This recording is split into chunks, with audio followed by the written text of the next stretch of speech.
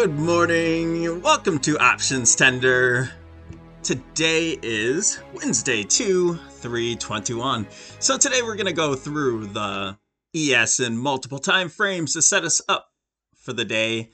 We are not going to look at individual names right now. The ones that we have for yesterday still stand, but I want to go in depth here on what's happening and why we are getting cautious in the micro term. So if you like this information, please subscribe.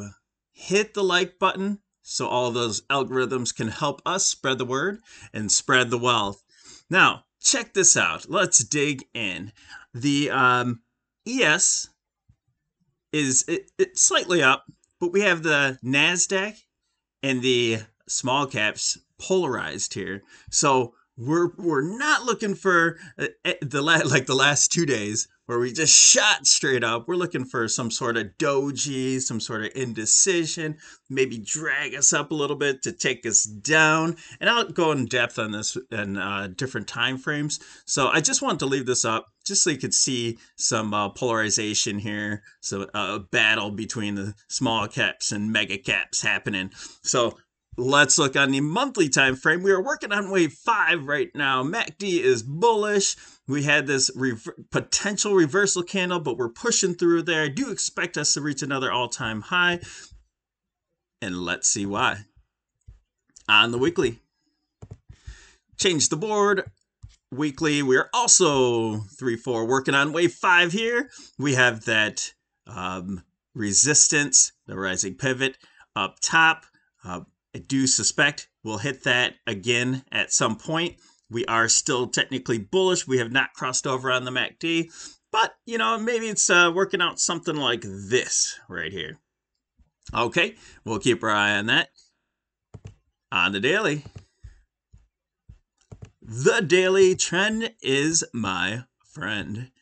All right, so let's get down a little bit deeper here and see what's happening with the wave count. We have 1, 2, 3, end of 3. We came down to in 4, rapidly shot to the upside. Now you see this candle forming here on the daily. We'll see what this ends up being. My suspicion is this will be some sort of doji. We are on wave 5, but we'll go down to a lower time frame and show you that we are also on a minute wave 4, a really sub-wave 4 that we need some downside for. And we have the cross on the MACD. Momentum's trying to pick to the upside. You see that from the histogram, has not crossed, so we're going to be testing this area. And from what I believe, we're going to just make ourselves another divergent high into resistance and work our way down to the 0 line. Now, let's get down to the nitty-gritty with the 65-minute chart. And remember, we use the 65-minute chart, so all of our candles throughout the trading day are even. All right, I'll start off with this megaphone here. Let's get down. By the way, I want a side note. Look at this expected move, dragging right across expected move. Tell me this thing doesn't work, this imaginary line. It's amazing. So that was our playing field, right? The expected move. I'll put the card up top just in case you're not familiar with the expected moves. And it does work on individual stocks as well. So we had our A, B, C correction. I believe our count is 1, 2. Working on the end of wave 3. We did make a slight high there, so that we might be at the end of 3. We'll have to wait for confirmation. And then working out to wave 4. So we're really cautious here. I know that we had Amazon's and Google's wonderful earnings, but they can't hold the market all by themselves. So I think eventually, if they do come up a little higher, I do think they'll be dragged down by the rest of the market. Look at this move on the MACD. Crossing over to the downside, that gives us our bear signal. Doesn't mean that we're going to go down yet, but I do believe today we start trending to the downside. And then what I'm expecting is divergence to start happening. Okay? And to look at divergence, see, I'm going to draw that line in just a little bit. here was our divergence last week or last 2 weeks.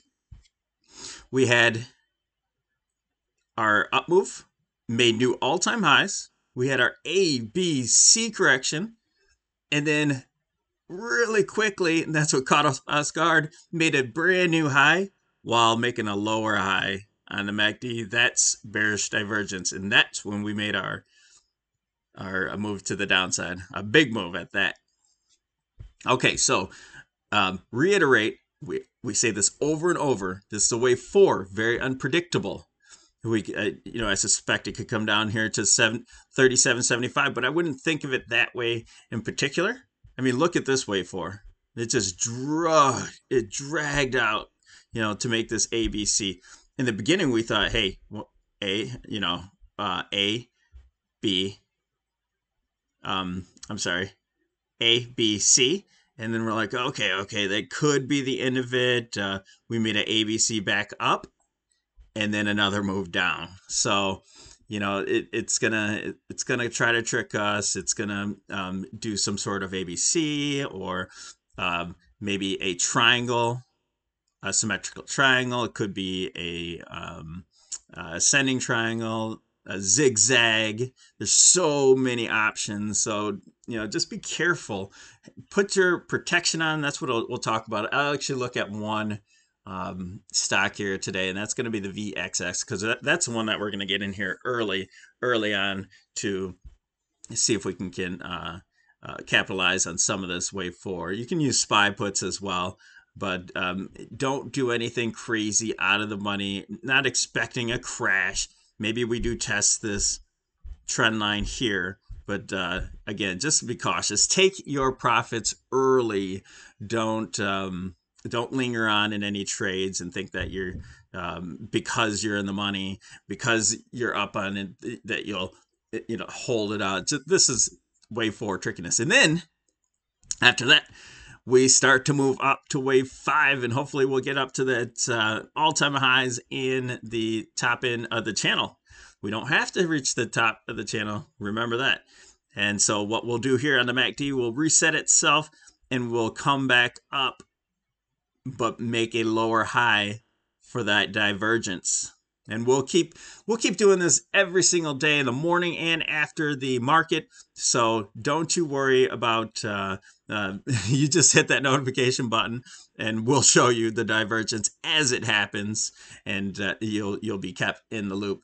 Especially for all you traders that are brand new, stick with us. Don't do anything crazy. Just soak up this information, because it happens over and over and over, and these things look different, but when you start to get a feel of the market, they all kind of look the same. Okay, all right, so hit that like button, notification, so you get all of these, and I think that's it for us.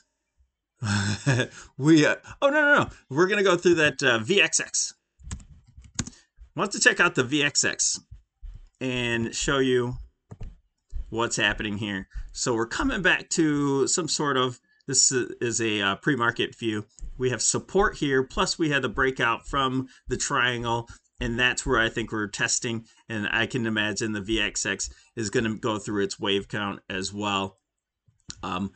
First of all, its impulse, move to the upside, back down for wave 1 and 2, and then we'll make our move as soon as it's done correcting and the market hits its all-time highs and starts to pull back. Okay, so that's a trade idea for you. Again, this VXX isn't just going to blow up all of a sudden. It's going to make a pop. We're going to take our profits. It'll come back down, and this will protect our call positions that we have on what are we in? Airbnb. We're in a couple snow. Yeah. So anyway, don't want to take up any more time. Good luck trading today. Hit that like button. Thank you.